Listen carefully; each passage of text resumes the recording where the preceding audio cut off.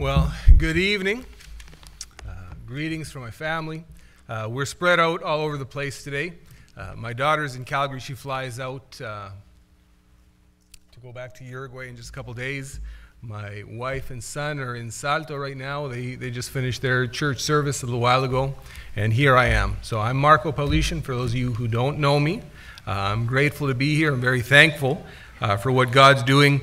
My wife actually put together that video. She is a very special, sweet lady. So I feel sorry for you that you can't see her tonight. You're only going to get me.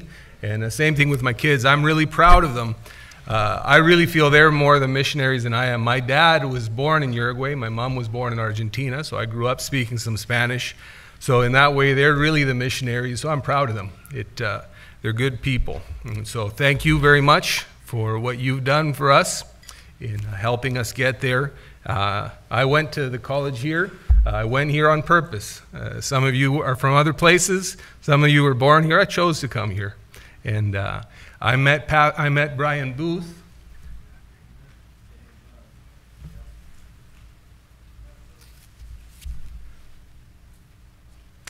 Before I ever met Pastor Sullivan, and I was upstairs and I asked him, "Why did you come here?" And he said, "Because of what comes over that pulpit." And so praise the Lord for a church that's faithful, and for a pastor and people who will stick by the stuff, and for a college that teaches the right stuff. I mean, what else is there, right? So I'm praising the Lord for being able to be here with you. We've been in Uruguay since 2018. I praise the Lord I got there before COVID. That would have been miserable trying to figure out and venture out again, and nobody knew what they were doing in any government. So even when we were down there, but at least once we were down there, we were stuck, which was good, which is where we wanted to be. So we praise the Lord for that. They had mandates there, just like here. They had, early on, I mean, just like everyone, they were very fearful. So they had police and military going down the streets, making sure people aren't congregating. So it was pretty, it was intense at first. After time went on, the president we have now there is actually pretty good. What he did was one of his ministers sat down with the head of all evangelical churches and the Catholic bishop, and they actually tried to figure out a way, how were you guys going to have church again? So I don't know of another government in the world that did that. And so we had pages of mandates to fulfill, but we could have church. And so we did that with all the weird things that they insist that you have, which some of us were doing already. You know, I was washing my hands before it was cool, you know, but the government had their things they wanted us to do, and we did that. So my wife wishes she could be here. I'm sure you do too. My son is 22. My daughter's 20. They're good. They're studying. My daughter and son will graduate from a music conservatory down there this year. My daughter teaches music. My son teaches English. So does my wife. And it's been a good opportunity. And my son also teaches Taekwondo down there. So we praise the Lord for that. We're also Uruguayan citizens, so that made it easier. We're in a northern city in Uruguay called Salto, and I can actually see Argentina from where I live. We weren't able to go there because of the mandates, but recently things have opened up. We're about 200 kilometers from Brazil if we were to go north, and I preach in some of those border cities. They speak Portuguese over there. They speak Spanish in Uruguay, so we get a little bit of that. It's a very European country. It's different than a lot of other Latin American countries, a lot of Spaniards, a lot of Italian people, and yeah, so that's what it's like. You get a lot of Italian gestures and that sort of thing. Spiritually, it's a dark place. 2%, they say 2% or under 2% are born-again evangelicals. So it is a dark place as far as the gospel is concerned. It's the least evangelized country in the Western Hemisphere. About 44% of the population doesn't claim any religion, so agnostic, atheist. About as many people are Catholic, but even those folks are pretty nominal. So it's a very kind of lackadaisical when it comes to spiritual things. The fastest growing religion is this Macumbe religion, and what they do. There's several versions of it, but mostly it's Spiritism, and some of them mix in Catholicism in with it. And where we live, it's kind of a dark thing.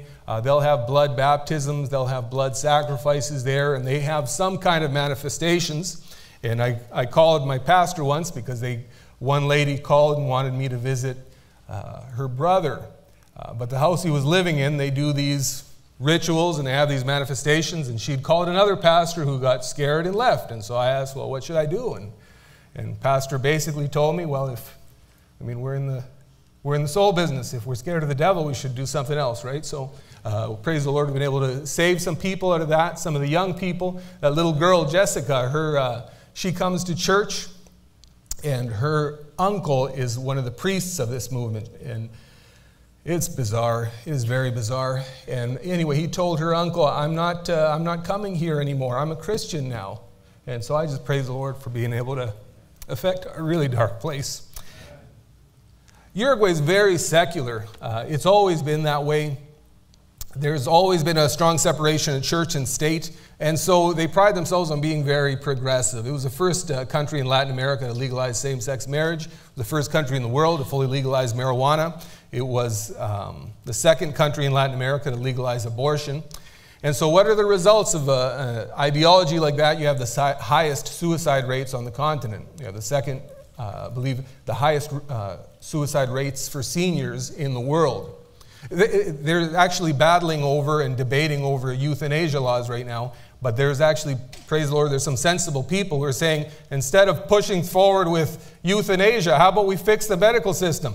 Instead of killing people, how about we help people? And so I praise the Lord, there's some sense amongst that, but it's a different culture in that sense. Psychology is big in the sense that it's not weird for someone to go to a psychologist there. They'll just as quickly go to a psychologist as a regular doctor, and there's not a lot of hope there either. And so that's the results of that, and those are some of the people we're trying to help and deal with. And so we serve in Salto. We started basically in our living room, and it just kind of grew from there, and we praise the Lord for what God's doing. And I'm grateful for my wife making that. The first couple of times I saw that, I started crying because I don't know about you. Somebody asked me this week, what's your biggest challenge in the ministry, or the biggest challenge ministering there? And I had to think about that, and I would say it's me, because sometimes I would think, what on earth am I doing here? What's going on? Because there's things you'd like to see, and you're not seeing them. And sometimes I can get some tunnel vision, and so just seeing that helped me, because God's doing a work. And some good friends are up there.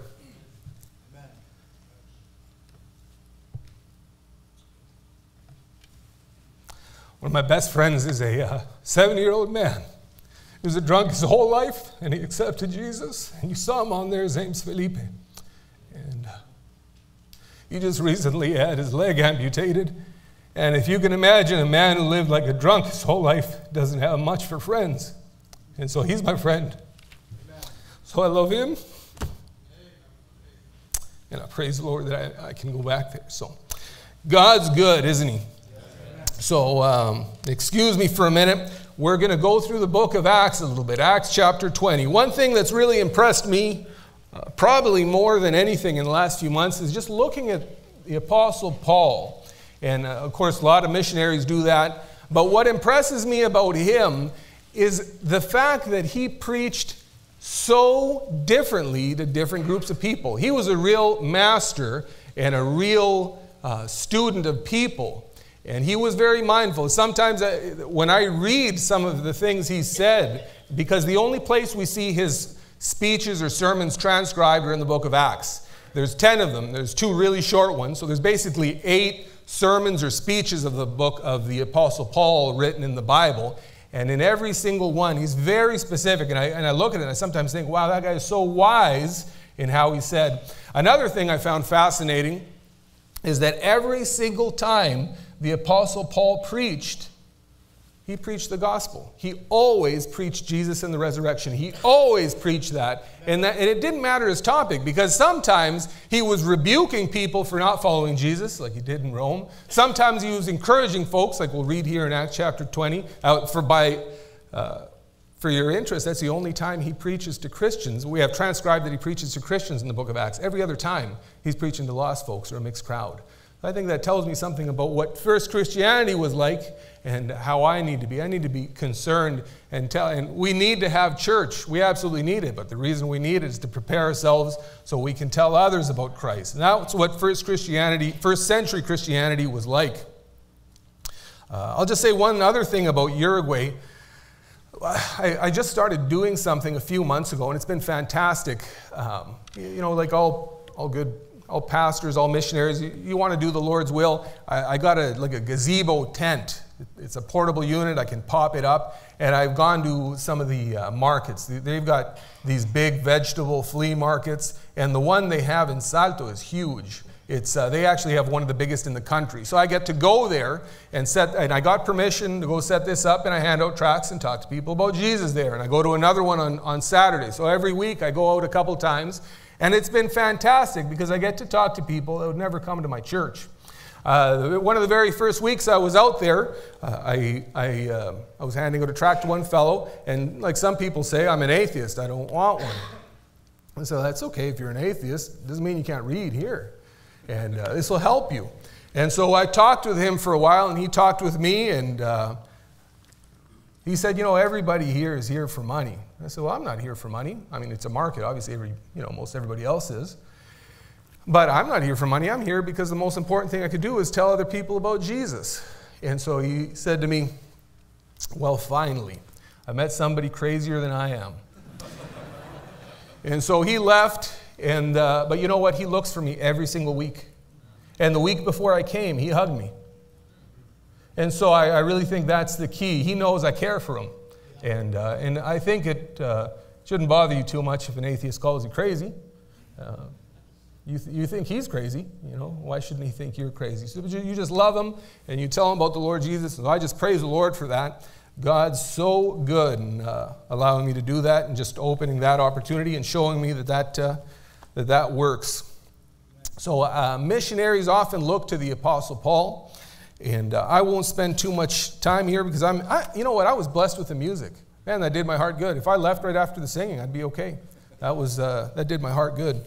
You sometimes don't realize what you have until you're gone. So I hope I certainly enjoy it. I can usually have an altar call right after the singing. But we'll get to the Bible here. So we're going to read Acts chapter 20. We're going to read Paul preaching, and this is, like I said, the only transcribed message of the Apostle Paul to other believers. The rest of the time he's preaching to a mostly lost crowd. And I think it's important. Over the last couple of years, people didn't know. There was no manual on what to do now that there's mandates. Nobody dealt with this before, missionaries, pastors. And so what was absolutely necessary is for God's people to get a hold of God and say, God, what do I do here? And so I hope I did that. I hope you did that. And one thing that's encouraged me also is that most Christians weren't scared. The world was scared. Wow, was the world scared.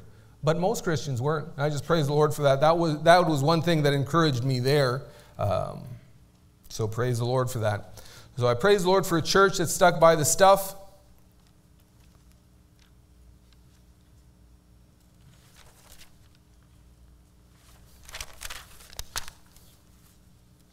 Charles Spurgeon, I understand, he had dozens and dozens of ministries.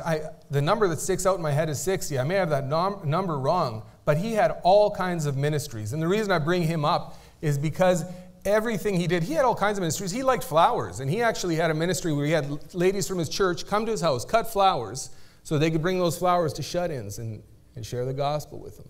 And so everything he did revolved around the gospel. So I think he was a great example in that way. He had all kinds of ministries, but everything first and foremost, he had orphanages, and they say that not a single child left that orphanage without being saved. He had ministries so that preachers could get books. He had ministries to get literature out into the lost people. He often would tell, his church would be packed and people would have to get tickets to come in. And sometimes he would tell his church people, I don't want you to come to church this Sunday because I want to get some lost people in here. Can you imagine your pastor telling you that? And he would say that to people. He'd say, I don't want you to come this Sunday. You've heard it. I want other people to come. And so he'd actually organize his meetings that way so that people could, this is a man who died long ago, but what I'm saying is everything to him revolved around the gospel. Jesus Christ shed his blood. He died for me. He paid the ultimate price, and I can be saved and you can be saved if we would just trust and get a hold of that. But Paul related everything to that, because it's not just saving me from hell. It's the daily living. Lord, what do I do? That death, burial, and resurrection gives me power so that I can live for him as well. And so I just praise the Lord for that. So let's read Acts chapter 20. We'll read verses 16 to 38. He preached to the elders at Miletus, 20:16 to 38. For Paul had determined to sail by Ephesus, because he would not spend the time in Asia, for he hasted, if it were possible for him, to be at Jerusalem the day of Pentecost. And from Miletus he sent to Ephesus, and called the elders of the church.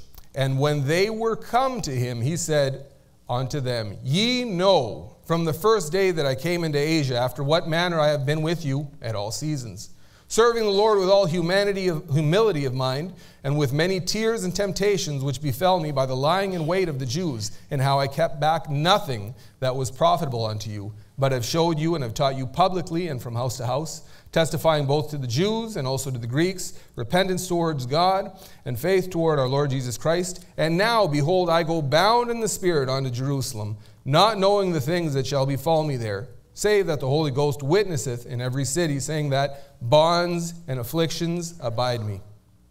But none of these things move me, neither count I my life dear unto myself, so that I might finish my course with joy, and the ministry which I have received of the Lord Jesus, to testify the gospel of the grace of God. And now, behold, I know that ye all, among whom I have gone preaching the kingdom of God, shall see my face no more. Wherefore I take you to record this day, that I am pure from the blood of all men. For I have not shunned to declare unto you all the counsel of God. Take heed therefore unto yourselves, and to all the flock over which the Holy Ghost hath made you overseers, to feed the church of God, which he hath purchased with his own blood. For I know this, that after my departing shall grievous wolves enter in among you, not sparing the flock. Also of your own selves shall men arise, speaking perverse things to draw away disciples after them. Therefore watch, and remember that by the space of 3 years I ceased not to warn everyone night and day with tears. And now, brethren, I commend you to God and to the word of his grace, which is able to build you up and to give you an inheritance amongst all them which are sanctified. I have coveted no man's silver or gold or apparel. Yea, ye yourselves know that these hands have ministered unto my necessities and to them that were with me. I have showed you all things, how that so laboring ye ought to support the weak, and to remember the words of the Lord Jesus, how he said, It is more blessed to give than to receive. And when he had thus spoken, he kneeled down and prayed with them all, and they all wept sore, and fell on Paul's neck, and kissed him, sorrowing most of all for the words which he spake, that they should see his face no more. And they accompanied him onto the ship. So this is Paul's most emotional message we have transcribed. I mean, these are his friends. These are people either he or Timothy ordained. And it's interesting. It says that he was on his way to Jerusalem. He wanted to make that feast in Jerusalem, and he didn't even go into Ephesus. He called them to Miletus. And I think that's interesting. You know, Christians are pretty hospitable. You guys have been I haven't been here for a while, and I thought, you know, what's that going to be like? A lot of new faces. People have been very gracious. You know, Christians are hospitable people, the gracious people. And I think Paul knew that, and he said, you know, if I go into Ephesus, someone's going to invite me over. I'm going to sit down, and they're going to want to visit with me, and they're going to want me to eat. And why don't you just stay the night since it's late? But he really wanted to make it to Ephesus. So he said, why don't you come to Miletus and meet me there at the port? And so Paul was determined to get to Jerusalem to Pentecost. That's what it says in those first verses. So I've got 4 points tonight. I'll go through quickly. He reminded them about his past in the first 3 verses, 18 to 21. In the next few verses, he revealed the future. That's 22 to 25. And then he reprimanded false doctrine in 26 to 31. And then he relinquished pride in verses 32 to 36. And just 4 short points. Paul is not someone who reveled in talking about himself. When he gave his testimony, it was for the purpose of helping people. And he was telling them, remember what it was like. And remember how I ministered among you in those first few verses. He was a good testimony, and he was saying, like I worked, I'd like you to do the same thing. I'd like you to pattern your ministry. I think it wouldn't be a bad thing for you if you worked like I worked. And so he reminded them about his past. He was showing those Christians his example, those other preachers his example. And he braved danger. He cared. He was humble. I mean, he was sure humble. He was a very well-trained man. He had an excellent pedigree. I mean, this was an important, he could speak 5 languages, and yet he was mistreated by some of the basest people. And he took it. And what a humble man. And so looking at that, he said, you've seen my life. I want you to do that.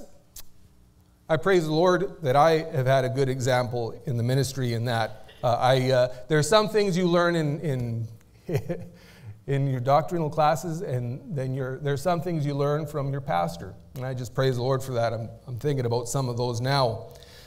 He clearly gave them the gospel as well. That was his example. And so, I mean, the first point, Paul is encouraging these preachers, these Christians, to follow his example. Do you follow the Lord's example? Do you follow your pastor's example?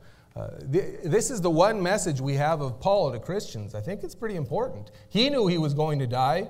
I think it's pretty poignant. I think it's very applicable. Is your example worth following? Could other people get saved, get right with God from seeing what you do? And that's our first point. How is your example? The second one is he revealed his future to them. God gave him an inkling of what God would have him to do.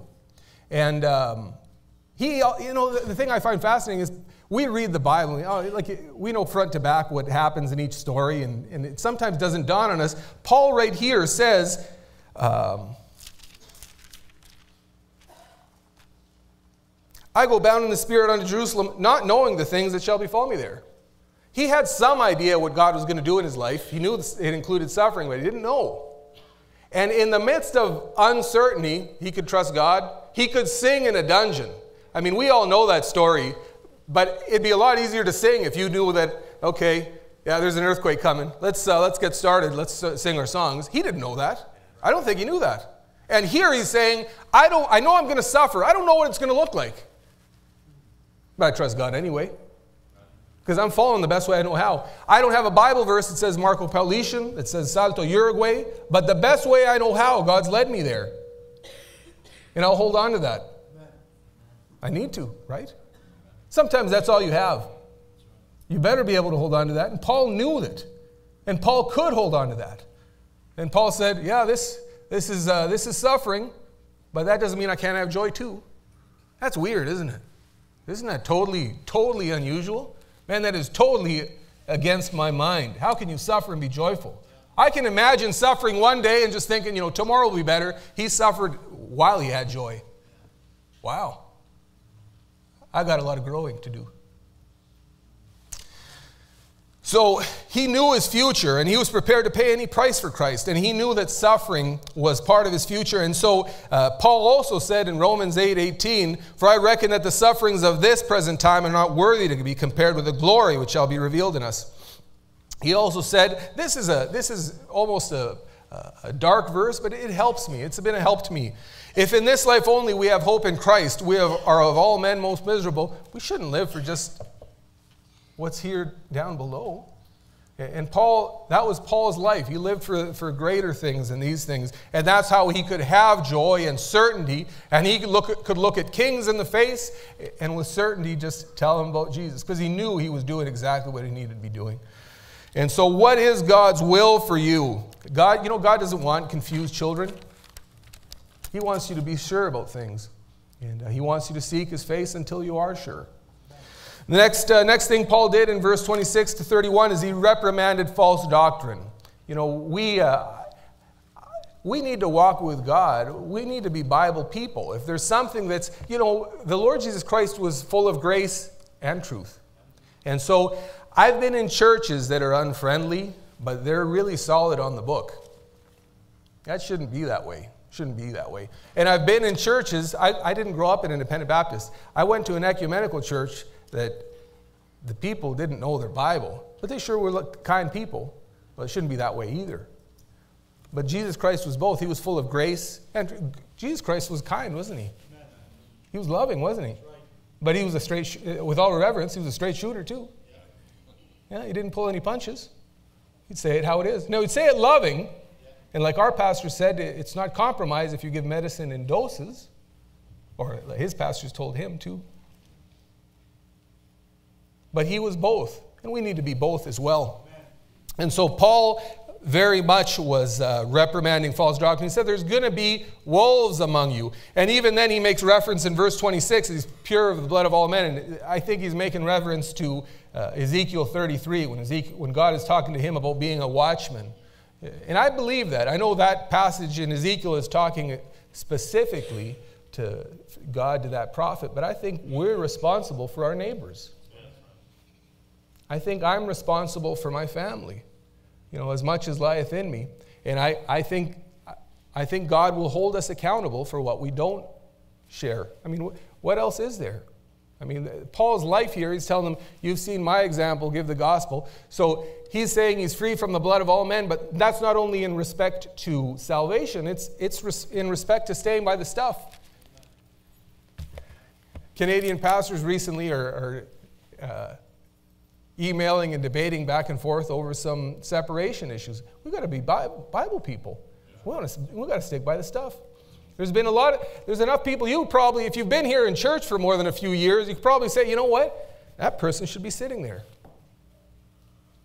There's probably a few people you could think of like that. Don't be like that. Don't let this church be like that. Paul was saying that there are going to be wolves, whether they're inside, whether they're outside. You just stick by the stuff. Be mindful of it. Don't be scared of it. Stand up to it.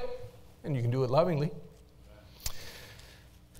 Any attack, and I believe this, any attack on any doctrine of the Bible ultimately is an attack on salvation. So I don't think, there was a very smart man, I think about over 1,000 years ago, or about 1,000 years ago, named Augustine, and he said, in non-essentials, liberty, in essentials, unity, and in all things, charity. He's a really smart man, but he was wrong in that, because the ecumenical is like that quote, by the way. There's something wrong with that quote, because are you going to decide what's essential? Are you going to tell me that part of the Bible is not important? Who are you? Who am I to say that? And so we need to be people who stick by the stuff. And there may be it doesn't mean that we're the only Christians in the world, but we want to be right with God. We want God to bless what we're doing. We want to look him in the face when we're done. Paul had a debt. And a responsibility. He said in Romans 1:14 and 15, I'm a debtor both to the Greeks and to the barbarians, to the wise and to the unwise. So as much as in me is, I am ready to preach the gospel to you there at Rome also. I just marvel at how close he was to the Lord to relate everything to the gospel. It didn't matter who he was talking to. If he was rebuking people, it had to do with the gospel. If he was encouraging people, it had to do with the gospel. If he was telling a people that were totally ignorant of God, the God we know, he was telling about the gospel. He was preaching in a synagogue. He related it to the gospel. So he just knew his God so much, everything had to do with Jesus. And I want to be that kind of Christian. I want you to be that kind of Christian. And the last thing is he relinquished pride. Paul wanted to live, that's verses 32 to 36. Paul wanted them to live for heaven, not earth. And he was proving that, wasn't he? He said in another chapter, what are you doing? Pardon me for paraphrasing and butchering the scriptures, but why are you breaking my heart? I'm ready to go suffer for Jesus in Jerusalem. And theologians can argue whether he should or shouldn't have gone, but nobody can argue and say he wasn't surrendered to his Lord. He loved his Lord. And so he put down pride. I think the one hindrance, I really do, I think every hindrance I have in my Christian life, every hindrance a person has from getting saved, I think the root of all of it is pride. I really believe that. I think it all boils down to that. It looks different, maybe some of the branches look different, but I think it all sprouts from that. And so the opposite of that, so how do you solve that? What's the cure for that? Is a dose of humility. And I think every sin in the Bible, what would have happened if Adam and Eve said, you know what, this serpent's kind of confusing, but I'm going to just trust the Lord anyway. If Cain would have said, you know what, man, I've got this perfectly good produce, but I don't get it, but this is what God wanted, and I trust him.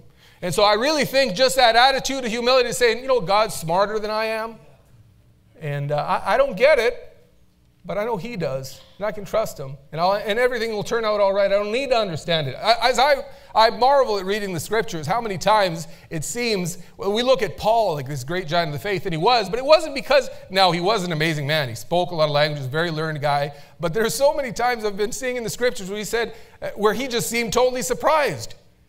And yet he was able to be confident when his world turned upside down. I mean, that would have been impressive. Wow. So I want to be that kind of Christian. He really abased pride. He wasn't a materialist. He worked hard. He worked hard enough to help himself, to help others.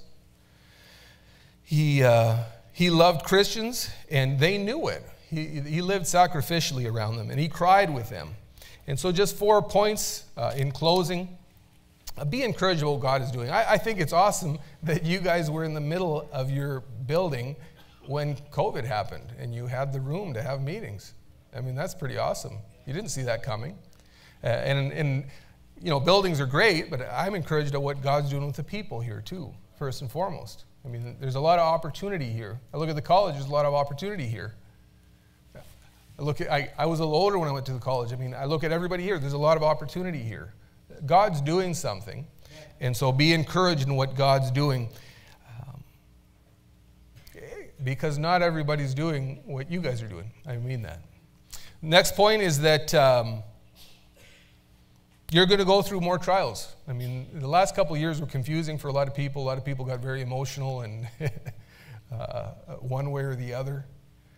But this is kind of an exciting time to be a Christian, because I mean, so many things are set up. The Lord Jesus Christ could be coming very soon. I mean, for a Christian, that's comforting, right? I mean, the world, that's bad news. But the other thing it is for a Christian is that he's coming soon. I've got some work to do, right? I've got neighbors. I've got friends. I've got work to do. And so I often think about this, like, there's people you think about in the Bible, you want to ask them questions, right? I mean, if we're here when the rapture comes, that's going to be kind of cool, right? Like, people say to me, you were at the rapture? Yeah, I was at the rapture. You know, that's kind of fun, right? Like, this is an exciting time to be a Christian. Potentially, he may not come for 100 years. But if this is it, I want to be ready. Don't you want to be ready? So, very exciting time that way, regardless of what's going on. If the Lord gives us hundreds of years of liberty, or if not, it's exciting anyway. And so, do you love the Bible even when it's unpopular? I laugh because I don't care if an atheist calls me crazy. I remember I used to work in a construction. The song Pastor Matt sang, he asked me what song I wanted to sing. I sang it because to me there's a story with it. We got a Bible study set up in a men's worker camp. And it was a man's camp. To where the only room they'd give us, we had to go through a smoky hall where they had pinball machines and rock concerts a lot of the times and played poker, and there was a back room where we had church services there. And I loved that. We got to sing out loud with men, and we sang loud, and the walls were thin, and I don't doubt just as many people heard her preaching and singing outside of those walls than in those walls, because they're just those little Atco trailers, right? And we drowned out some rock music, some rock concerts more than a few times there, and I just praise the Lord for that. And I laugh because I picked "He Leadeth Me" for a song, and I let her rip because that's how our pastor did it. You know, we sang loud because it's a men's camp and there's all kinds of noise outside, and that's how we sang. I didn't even realize I was the only one singing. They didn't know the song, and so that was kind of a special song to me. Like, it worked out okay, and the pastor said, "You realize you sang a solo?" No, I had no idea. I was just letting it rip. And so I say that because in those places, I would often talk to construction workers, and while I'm talking to these men, and many of them who are openly antagonistic with God, there's other guys a few steps away listening. And I know there's been plenty of times I was talking to one man, but a whole trailer is listening. And so are you prepared to love God and talk about God when it's unpopular? Would it be okay if somebody called you crazy for being a Christian? I think there's good people here prepared to suffer for the Lord. I know it. Are you prepared to suffer a little bit for Him and just suffer a little bit of embarrassment maybe? He's not embarrassed of you. That's right. And so the last point, just in closing, are you surrendered? Paul certainly was. He knew, he wanted to know God's will, he found God's will, and he did it. So I'll just ask you to stand here. We'll have a short time of invitation, of meditation, in closing.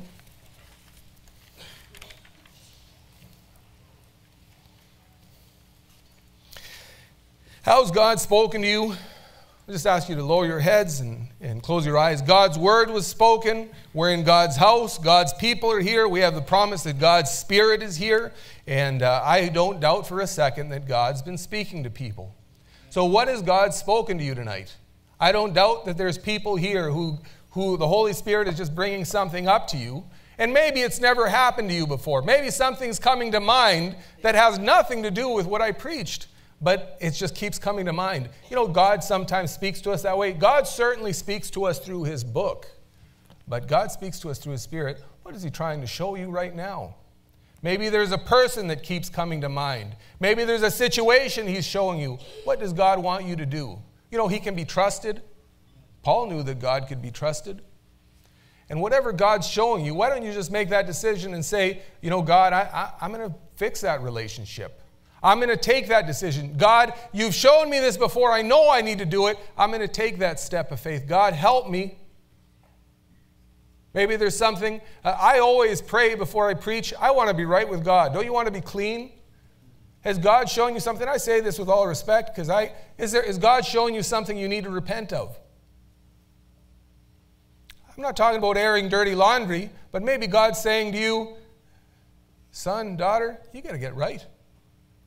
You got to put that aside. You got to grow up. Is God saying that? Maybe the Lord is just saying to you, son, daughter, thank you for making that decision. Maybe you're in a place where you can look God, where you can think of God and say, my Father, I'm good. I'm right with you. And thank you for that. How is God speaking to you? Maybe as I've been talking about the gospel and the saving gospel, maybe you said, I don't know how that applies to me. And Paul had to explain that to people. I think the gospel is simple enough children understand it, but sometimes an adult needs it explained. People in the Bible did. What does Jesus' death and resurrection have to do with me 2,000 years later? How can it save my soul? You know, there's a church just about full of people here who would love to show you that. Is there anybody who would like prayer for their soul, or anybody here who would like to have a pastor talk to them or pray with them about salvation? If anyone's like that, if they just put up their hand quickly, I'd love to know that. I'd love to pray for you. Anybody like that? Is there anybody here who would say, you know, preacher, God spoke to me tonight, and I just want to surrender to what he showed me. I want to pray for you. Is there anybody here who would say that? Praise the Lord. Praise the Lord. Why don't you just surrender? Praise the Lord for God working. And why don't you just surrender and say, God, thank you for loving me. Thank you for not giving up on me. Thank you for showing me. Thank you for that hand. Thank you. God, you've shown me this. Just give me the courage and strength to follow through. I love you.